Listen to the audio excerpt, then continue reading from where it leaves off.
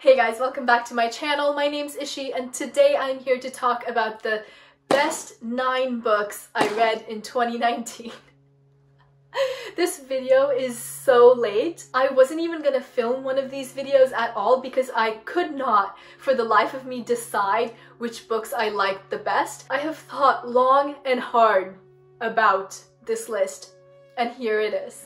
This list is in no particular order, but I am saving like the best books until like the last couple ones. So we're gonna start off this list with Stardust by Neil Gaiman. I read this book for the Book Junkie Trials because it was the group book and no one liked it. Like everyone was like, oh, like this book is so bad, but I actually really loved this book. Neil Gaiman's books have always kind of been like a hit or miss for me, so I was scared getting into this, but I actually read this entire book in one sitting because I could not put it down, and it went by so fast because the way the story is told is so natural, like it flows really well, so you want to keep on reading. Anyways, our main character is Tristan, and he is in love with this girl.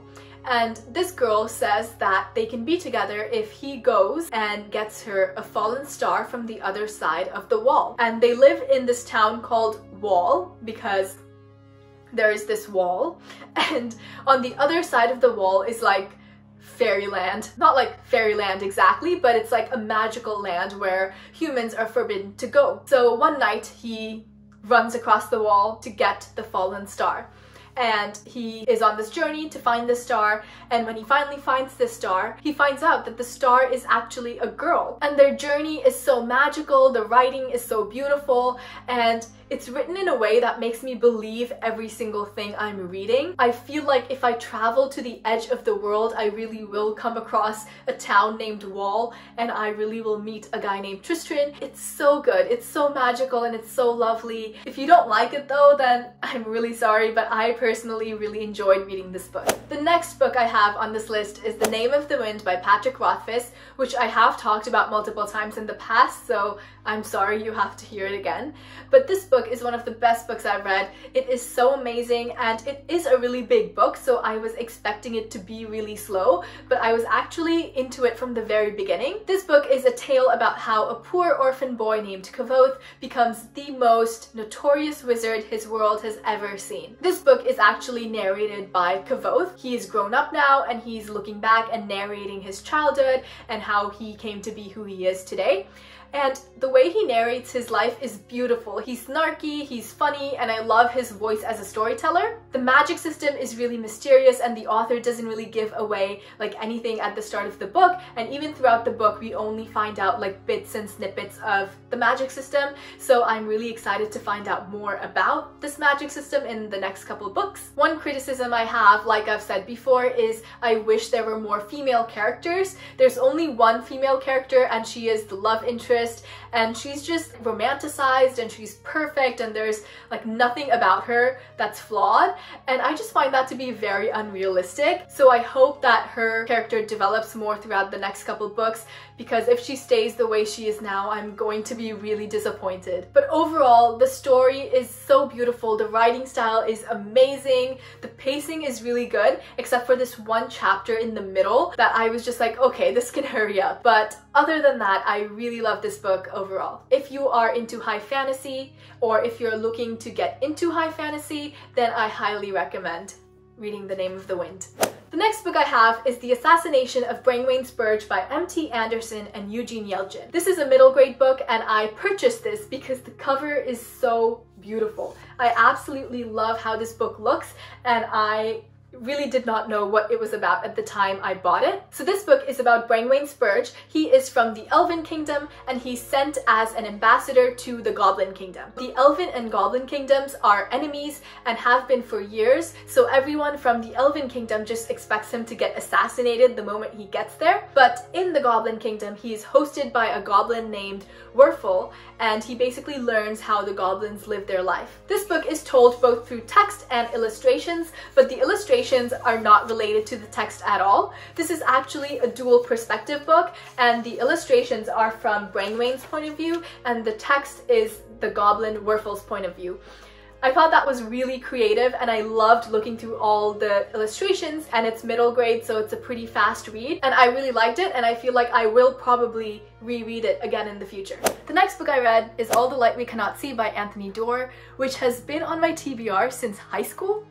And I finally got around to it, and I'm so happy about it. This book follows a blind French girl and a German boy whose lives collide in occupied France during World War II. We follow the girl from the age of 10 until she's older, and her father and her had to flee their hometown once World War II starts. And I loved reading from her perspective because she's blind, so a lot of her descriptions were stuff she feels or stuff she hears, and I thought it was really beautiful the way it was written. And the boy is an orphan, and he has always been a genius when it comes to technology, so he's really good at like radios and fixing things. So he is recruited by the Nazi army from like a very young age. So fascinating but also terrifying at the same time, the way they brainwash these children. And we see the two of their stories kind of headed in the same direction, and you're wondering, are they gonna meet in real life? And I loved reading this. Everything that happens is really gradual, so you don't really see things changing that much, but at the end you're looking back and you're like, when did all this happen?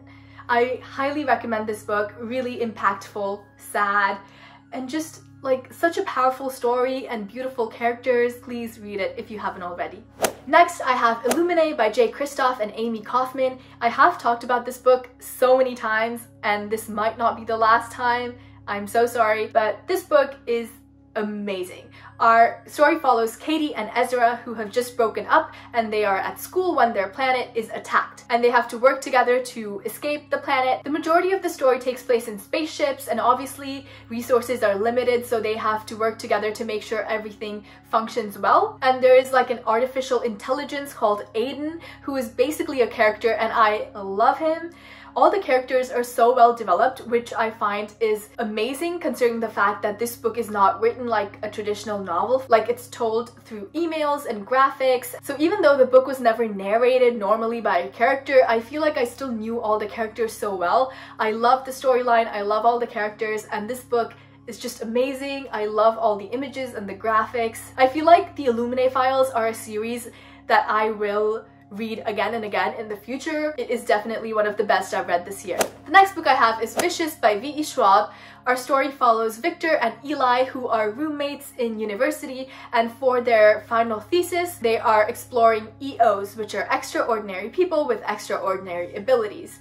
And they find out that when people have like a near-death experience, they come back to life with kind of like a new power. So they start doing experiments and research in this field, and things go wrong. I love Victor. He as a character is so like well developed, and he's so fascinating. There's so many things about him that I find to be very unique. Like, he's not a good guy, but he's our main character, but he's not like a villain either. It's very interesting to see how he interacts with like other people. I don't like Eli at all. I just hated him. He was so like ugh. But he also is a very well-developed character. Like, neither of these characters are bad people. Everything they do from like an inherently good place in their heart, but they can be considered like villains as well. So that's why I really love this book, because there's no typical chosen one beats the villain story. Like, I find all the dynamics between all the characters really interesting. The plot is amazing. So this book takes place over like a large period of time, and there are time skips, and obviously we change point of view, so it's all really interesting. But it all flows very well together. Like, it's not choppy at all. And I just love all the concepts that this book brings forward. Next, I have Warbreaker by Brandon Sanderson. This is the first high fantasy book I have ever read in my life. There's so much going on in this book that I don't really think I can explain well, but I will try my best. Our main character is Ciri, and she's the younger of two siblings, and she's a princess. She is sent off to another kingdom to marry their god king. So basically, in this world, people who die as heroes are brought back to life as gods. And the magic system is really interesting because everyone has breaths, and the more breaths you have, the more powerful you are and the more color you can see. So this kingdom where Ciri is from, nothing is really colorful, like everyone just sees muted colors, versus this other kingdom she goes to, like the God King and all the other gods have a lot of breaths because people give them breaths and they can see a lot of color. This city is very vibrant and it's all just very interesting. I love Ciri, I love the God King. I think they're very well developed characters, and Ciri has a sister named Vivenna. I absolutely hated her. Like, she was so annoying in the beginning, but by the end she actually became one of my favorite characters, and I feel like that says a lot about the type of character development she went through, and it also says a lot about how amazing Brandon Sanderson is. The world building is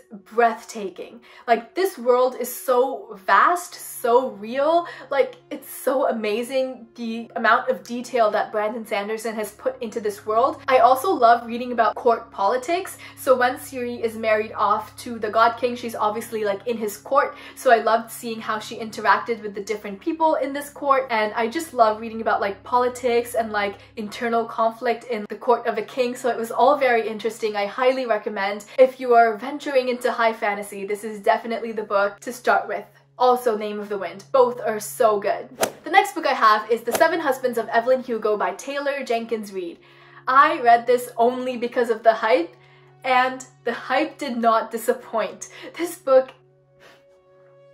is so good. So there's a journalist, and she has been chosen to write a biography for this really famous Hollywood actress named Evelyn Hugo, who used to be very famous like back in the day, but now she's old and doesn't really like interact much with the press. So the fact that she has finally decided to tell her story is a big thing.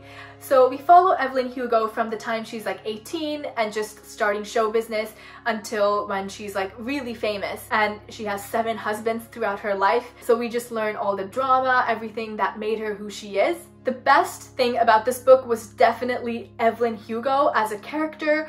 Like, amazing, a masterpiece. The way Taylor Jenkins writes this character is so real. Evelyn Hugo feels so real to me, and I'm so disappointed that she's not actually a person. It is probably one of the most impactful books I read this year. It absolutely wrecked me. I was crying. If you have not read this book, what are you doing? Please listen to the hype and read this book.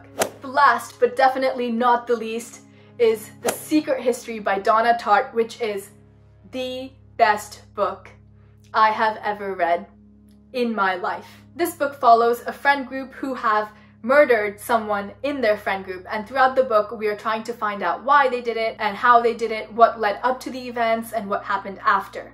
Our main character is Richard Papin, and we are kind of reading his diary, so everything we read through his perspective is very biased. He basically romanticizes this group of friends. He thinks they're perfect, so when he slowly starts to find out that these people are not actually perfect, we also start to see the cracks in all the characters' facades, and the character development is so well done and so subtle. Like, throughout the whole story we can see how Richard changes his views about these other characters, so then we also start to change what we think about these other characters as well.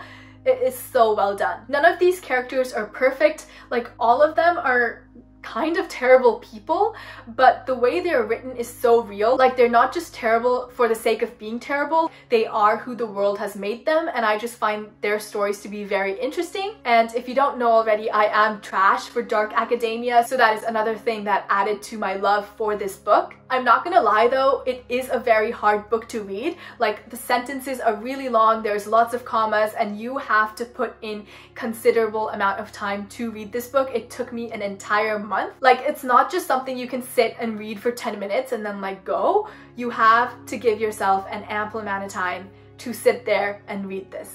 But the writing is so beautiful. The foreshadowing is crazy. Like, you're reading things in the beginning and then you're reading things in the end, and then you're like, it's amazing. I highly recommend you at least try this book out.